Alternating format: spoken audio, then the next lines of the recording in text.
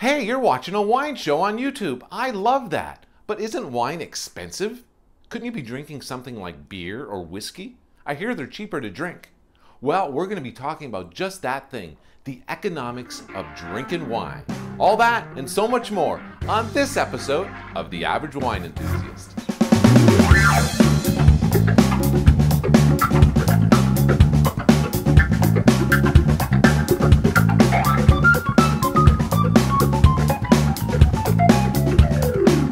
Hi there, everybody. My name is Mike LaPlante, and I'm the Average Wine Enthusiast. I thought on this episode I would talk about the economics of drinking wine. I feel as though the cost of wine is really something that is a barrier for a lot of folks enjoying wine. And that's really too bad because in my experience, I find that drinking wine makes me feel much different than as if I were to drink a bottle of beer or even a cocktail with whiskey in it or bourbon, which I just went to Kentucky and had some really good bourbon. But good bourbon, whoo, it can really pack a punch, as it were. Or if you're drinking vodka or something with that. Enjoying a glass of wine is unlike any other consumption of alcohol, in my opinion, and I think you'd find a lot of folks would agree with me in that regard. Also, the amount of people who are involved in the wine industry, I think is far greater than folks who are in the spirit industry or even the beer industry. Sommeliers, need I say more? Is there beer experts out there? Sure, but is there an industry built around that profession? I don't think so.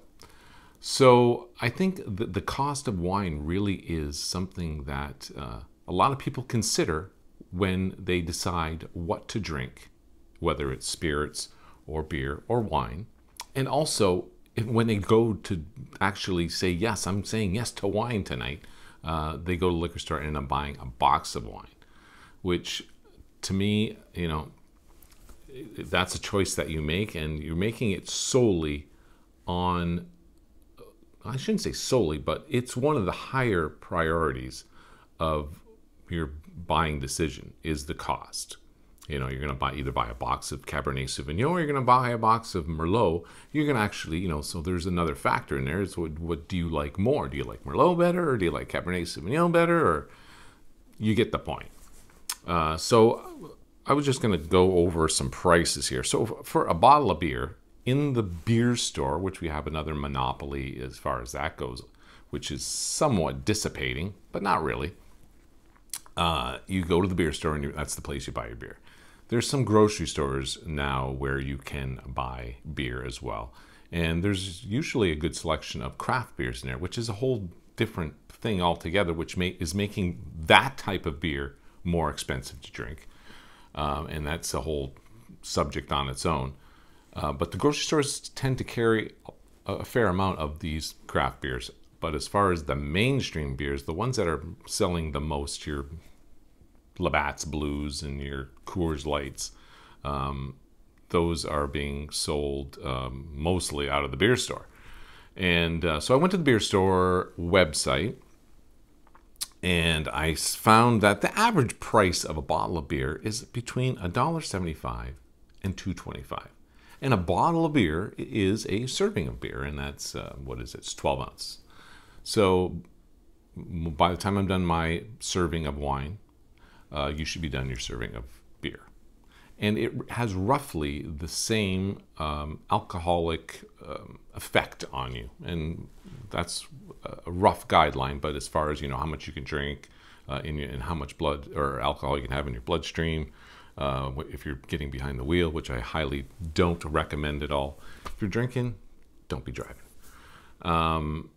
So beer and a glass of wine are roughly the same. Same with a cocktail. If you're using one shot of whiskey or vodka or rum or whatever in your cocktail, it's the same as having a glass of beer or a bottle of beer or a glass of wine. Speaking of cocktails, one whiskey that is relatively popular, especially in these parts, is Wiser's. And I know it's popular actually all over the world. You can get a Wisers and Coke or Wisers on the rocks in many locations all over the world. And where do they bottle that at? They bottle that just down the road from me. Yay, Windsor again. Minivans and whiskey. What a great place. So Wisers, for a 750 milliliter bottle of that is $25. And in a bottle of whiskey, 750 milliliters works out to roughly 25 ounces. And the average serving, like I said, is an ounce. So that is relatively inexpensive. That's $1 per serving. And it's the least amount of alcohol, least amount of liquid to be drinking. But you know, somebody who has a cocktail, well, it'll take them just as long to drink their cocktail as it will for me to drink my wine and for that guy to drink his bottle of beer. So whiskey and vodka and rum, they seem to be a relatively cost-effective way of consuming alcohol. Whereas a bottle of wine, if you're taking any of my advice, you're spending somewhere between $15 and $20 for a bottle of wine. If you're spending less than that, it's getting risky. You're going to end up risking buying a bottle of crap. So if you're spending that much money, well, let's do the math there. In a bottle of wine, you have, again, 750 milliliters, and that's 25 ounces. And if we were to split that up in 5 servings, that would be 5-ounce servings. And that's, you know, that's an average amount for a serving. Having said that, if you go to a restaurant, I find that the choices are 6 ounces and 9 ounces, I think. Who wants 9 ounces of wine in their glass? I don't know. But I think it's 6 because 6 times 4 is 24, and that gives you an ounce for, you know, for spillage and stuff like that. So, but having said that, you go to a restaurant and you get a 6-ounce glass of wine, you're paying, well, I think I just paid $11 for a 6-ounce glass of Malbec 2017 or something like that. Decent wine will be much better in a couple of years, but that's another show on its own. Going to a restaurant and getting a decent glass of wine, or getting a bottle is easier than getting a glass, that's for sure. But anyway, that's another story that I may touch on in a future show. So if you're spending, let's say, $20 on a bottle of wine, which I recommend, you're paying $4 per serving if you're giving yourself a 5-ounce serving, which, you know, you can drink 5 ounces of wine the same amount of time that your friend is drinking his 12 ounces of beer, and your other friend is drinking his 1 ounce of whiskey with maybe some ice and a splash of Coke or something. So obviously drinking wine is more expensive. You can cut that cost down by 1/4. Let's say I just said it was $4 for a glass. If you take it, would be $3 if you were to buy a $15 bottle of wine. So even $3 is more than a premium beer if you were to buy it at the beer store. So what's my point here is that wine really is the most expensive alcoholic beverage to drink on a regular basis. And why is that? I suspect because there is so much infrastructure in the wine industry to get that bottle of wine to your wine store. You know, I know in France there's a very specific setup there where the wineries go to people known as negociants. So they're kind of like people who buy the wine off the wineries, and then they distribute it to other folks, whether it's LCBOs or wherever.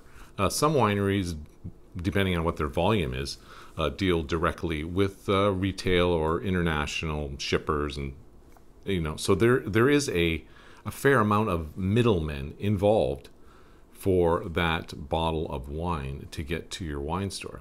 Is that why it's cheaper for Malbec from Argentina or Carmenere from Chile to get to Canada? Because you can get some decent wine there for around $15, maybe even a buck or two less if it's on sale. And I suspect it's because of the lack of middlemen in those countries that the wineries are producing so much wine. They can get it here for far less per ounce. But if you're buying wine from Italy or wine from France, even wine from Germany, you're going to pay some larger dollars per bottle for sure. But you can still get some decent deals on some really good wine. So I guess that's going to be it for my talk on economics of drinking wine. Yes, it is the most expensive alcoholic beverage to drink. But why do we drink wine sometimes? It's the way it makes us feel. And the experience of drinking a glass of wine, especially, a big jammy glass of Cabernet Sauvignon from Napa Valley or something. Every sip is an experience unto itself, and you get one of those, every time you bring that glass to your mouth. Do you get that with a whiskey? Possibly, if you're drinking it straight up, or you're drinking some brandy out of a snifter or something like that. But I find that wine is really, the way it makes you feel is unlike the way a fine whiskey will make you feel. Definitely different than a bottle of beer will make you feel. So it's there's some level of intoxication. If you're drinking wine or any kind of alcohol, you're going to get some level of intoxication. And I believe that wine is the most pleasant of all types of alcohol to enjoy. Okay, before I finish this episode and maybe see you again next year, I wanted to show you something that I received. It was a great present, I have to admit, and it is this decanter holder dryer thingamajiggy. It's basically just a stick with a decently wide base on it. This is made of stainless steel, but you can get these that are just made out of wire as well. And what I was finding is that you wash your decanter. I also have another tool that it's on a wire and it's got sponge on it. You can wash the bottom and the sides of your decanter with it. But then how do you drip dry your decanter? Well, I would be either put it in a big bowl or something with a towel underneath it and place that on top of that. But even then, I found that the edge of the decanters over time would hit something, and they would chip. I have one right here that is actually pretty chipped indeed. I'll get a little close-up of that after.